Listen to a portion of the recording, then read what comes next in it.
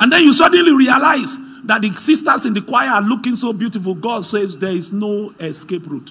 Because in the eyes of God, marriage is not just about sex. Marriage is about destiny. In the sight of God. And somebody is saying, you people come up with all these phrases. Can you show us in the Bible? Oga, it is there in black and white. The Bible says that God saw that man, it was not good for him to be what? Alone. Listen.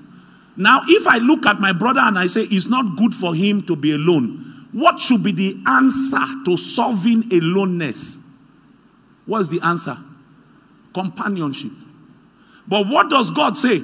It's not good for man to be alone. I will make him a companion. No, I will make him a helpmeet. So in the eyes of God, you are alone when you can't fulfill destiny. You can't fulfill destiny. Man was alone, so the thing that God wanted to achieve, in the mind of God, what he wanted to achieve was to, like my brother was saying, multiply himself on the face of the earth. Oh, you are not with me. Sure, you know that the reason God created man is not because God was lacking something. You know there are preachers in the pulpit telling you that you complete God. You don't complete God, oh. They prop you up and build you in the spirit and tell you that God was missing something. So he created man so that man could come and feel a hole in his heart. God is perfect. There is no need in God. If God were to ever lack anything, then that entity is no longer God. Your worship is not doing God a favor. Your praise is not something you are doing for God that God cannot do for himself. Oh my God. I know you don't like me to say these kind of things, but read your Bible. God himself will come and tell you, he will say, I am a righteous God. There is none like me upon the face of the earth. God knows his word. He doesn't need you to tell him. God knows who he is. God knows his powers. And before man was created, worship existed in heaven. You are not doing something special in the earth. And this is why I teach my people, worship is a privilege. That you can come into his presence. Like our sister was leading us to church. That song, I must learn it before I leave Kano. What? He said, my eyes have seen the King of Zion. What are the words of that song? My eyes have seen Zion's King in his glory. You were backing up just now.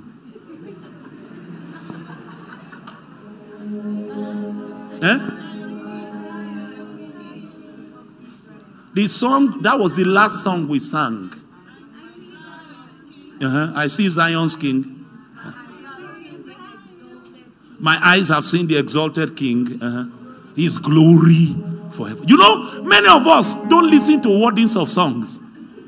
Once they just do, boom, you say, I'm in the spirit. Oh God, you are in Kano. You are in Kano.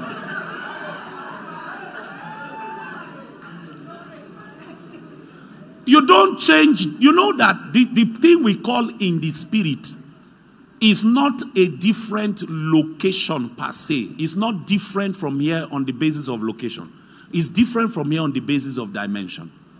So, transiting from this dimension to the next, one of the key things that makes that transition possible is knowledge.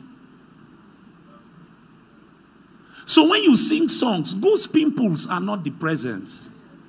You can switch into that dimension and you will not even have goose pimples, but you will know that you have entered a different frame of reference. We don't listen to wordings of song. As I was hearing the wordings of that song, my spirit was on fire. And that fire I'm feeling, you may not know now, but my entire body is on fire. That fire I'm feeling will soon touch down here. You don't need to say amen. It will touch down here. There are some of you, God will light you up tonight. Your hearts will burn. Your walking out of this building will be a plus to the kingdom of God, such that darkness will flee at your presence. Will flee at your presence. I don't know how I got there about that song now, but what was I saying before I got there? Worship is a privilege. God is not lacking anything. And I'm about to say something that might hit your theology a little. God does not need man. In the sense of which you describe need. God does not need anything. God gives man the privilege of partnership with him. It's not as if God cannot do what he wants to do without man. Are you with me? God by himself creates a limitation for himself. He did it himself. That if he's going to invade our realm, man has become the privileged recipient of the rich benevolence of his grace. That you can now partner with an immortal spirit to actualize what is actually in the heart of the immortal spirit. So you will think you are doing it, but you are actually a puppet. God is the one pulling your strings behind the scenes. That's what Paul means when he says, it is God that worketh in you, both to will and to do. What verse is that? Give me that verse in NLTs, because somebody is put NLT, New Living Translation. For God is what? Working in you. What is he doing? He's giving you the desire and the what? Power. To do what pleases him. So it looks like you are the one doing it, but who is giving you the desire? Who is giving you the power? Lord. The Lord. So God is not in need of anything. He lacks nothing. He needs nothing. If that were to ever become part of his nomenclature, then he cannot be God. So man was not created so that he can worship. Man was not created so that he can praise. Man was not created so that he can do something for God. While all these things are legitimate and they are powerful, the major reason man was created is so that God can multiply himself on the face of the earth. Man's primary design is to be a vessel that carries God. Are you with me tonight? This is why, dear brother, you are created spirit, soul, and body.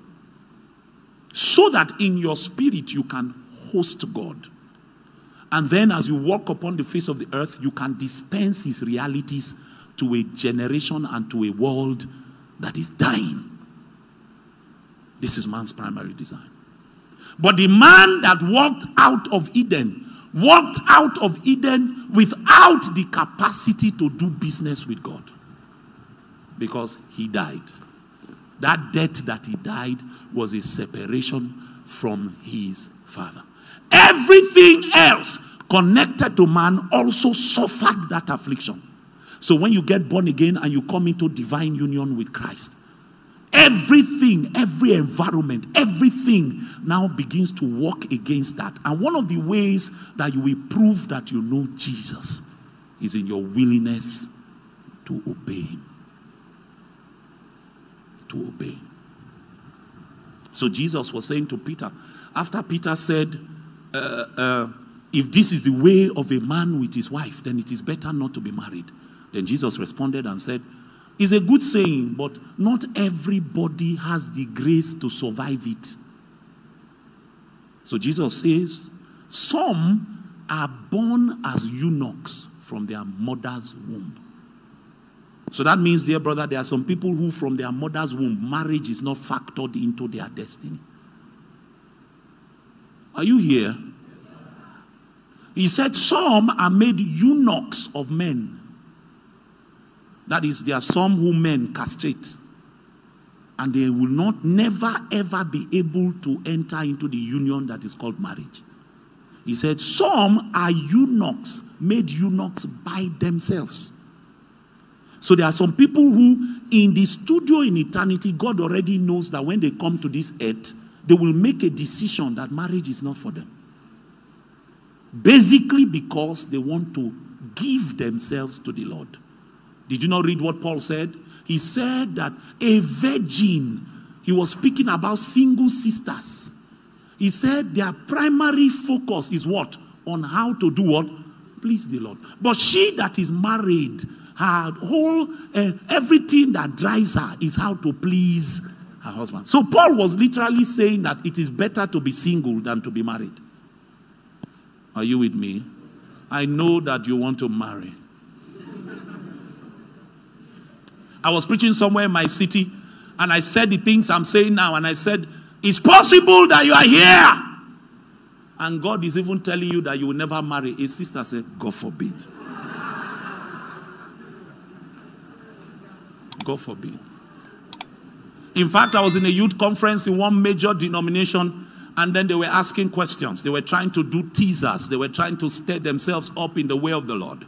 And somebody said, what if on your wedding night, wedding day, as wedding is finishing, God just comes and says he wants to come now? Many of the young people say they will tell him to wait. They will tell him to wait. There's a desperation to marry. And this is why Satan is exploiting us. Notice when you go around our churches, everything, the programs are designed to feed our appetites. I don't know whether that happens in Kano, but in my city, somebody can be doing a 5-day meeting, and the theme of the meeting is grace to receive visa.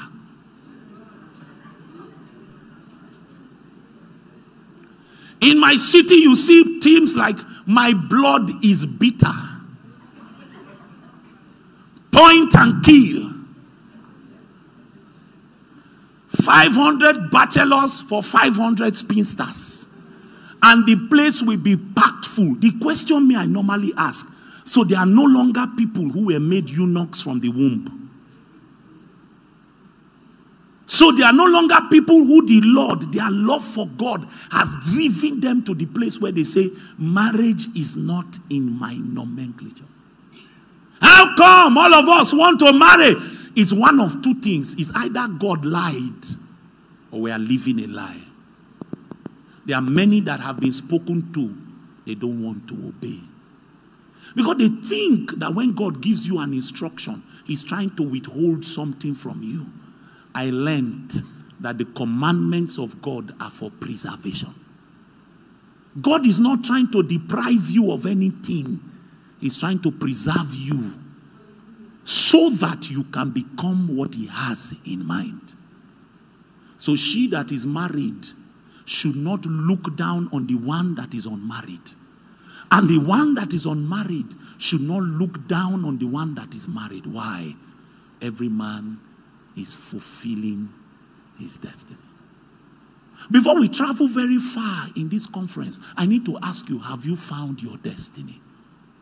This life you are living now, is it a product of absolute obedience? Until the relationship you entered, did God send you?